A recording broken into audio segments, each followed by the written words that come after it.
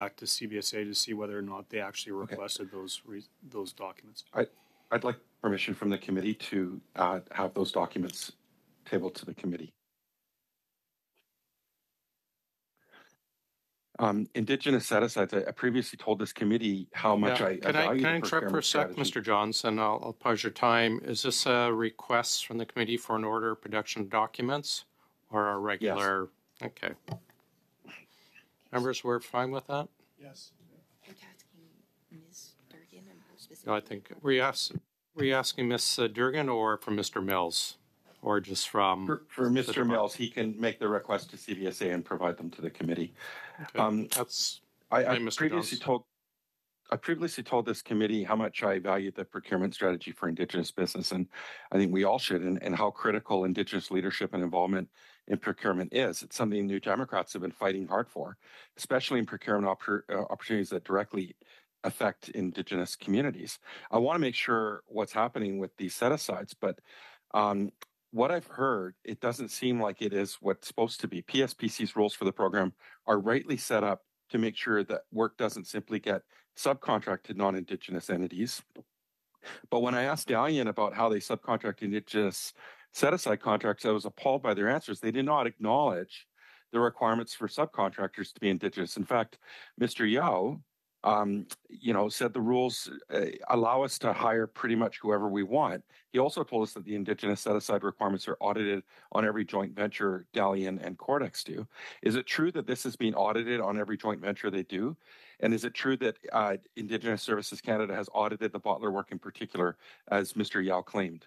Yeah, we're out of time. Is it a quick yes or no, Mr. Mills? It's a quick answer, Mr. President. You'd have to direct that question to Indigenous Services Canada, who administers that program. Okay, Mr. Brock, for 5 minutes, please. Thank you, Chair. Ms. Chan, does PSPC have its own legal department? Thank you for the question, Mr. Chair. We consulted with Legal at Justice Canada. Okay, so nothing internal. Do you have a particular lawyer that you deal with at the DOJ? Not that I'm aware of. Okay. There's a reason why I asked you that. So I want to go through a thread of emails between yourself and Ritika Dutt. She brought to your attention on May 10th, 2023, a number of concerns that Coridex and Dalian were using their names as resources without their knowledge and consent and received payments from the government under the TA.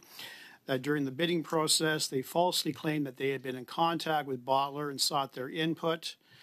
An ATIP with CBSA confirmed that there was no fixation of status of personnel on file, that they in fact filed legal notice to the contractor to produce the document, and they failed to comply. They sought your help to compel the contractor to produce the document.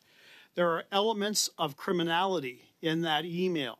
That not only is there potential breach of contract and regulations with respect to the TA, but we have elements of fraud and forgery. Did you get a sense that there was a red flag in this, and whether or not you passed this on to the GOJ for consultation? Yes or no? We did pass along what we found, and we were in constant consultation throughout the course of this investigation. Did you consult the DOJ in relation to that email? Yes. You did? Did you get a legal opinion?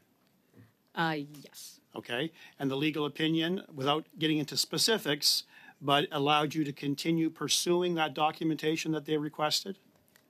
Well, we had... Yes or no? Well, our first and foremost priority was to protect Canada and to investigate whether or not if the allegations of fraud from the prime contractor occurred. Yes. Okay. So you sent an email to Julie Prudhomme on May the 26th requesting information from the contract regarding the allegations. May 26th, you received a further email from Bottler that they were never contracted by Cordex to provide any feedback on the TA, did not provide recommendations on any resources, that the mandatory requirements table for herself that was submitted with the TA significantly inflated her work experience and not reflective of her actual work experience. She did not agree or consent to be named on the TA or for the work to be implemented. Again, the specter of criminality. And now we have got the specter of a forged resume resume. Another red flag. Did you send that particular email to the GOJ for consultation? Yes, I have. Okay.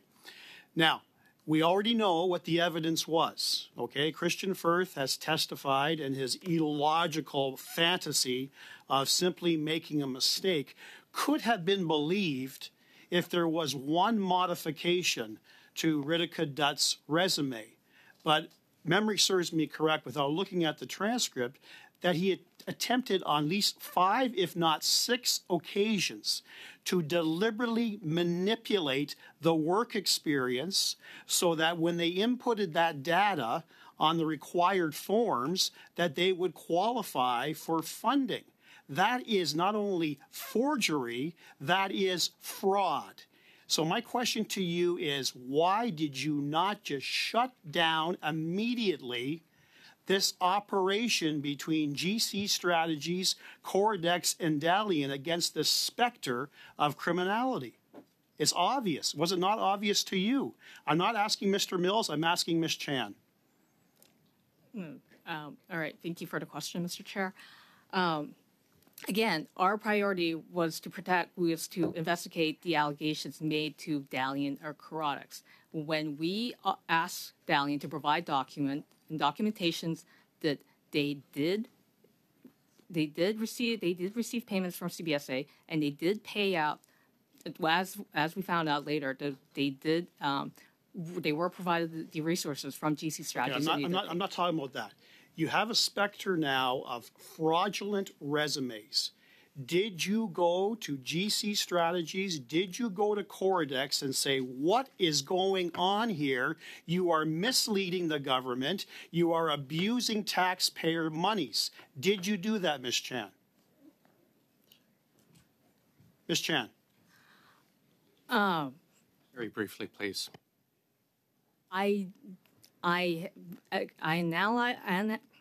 analyzing data, and from what we observed was that Dalian and Coredex obtained those documents from GC Strategies.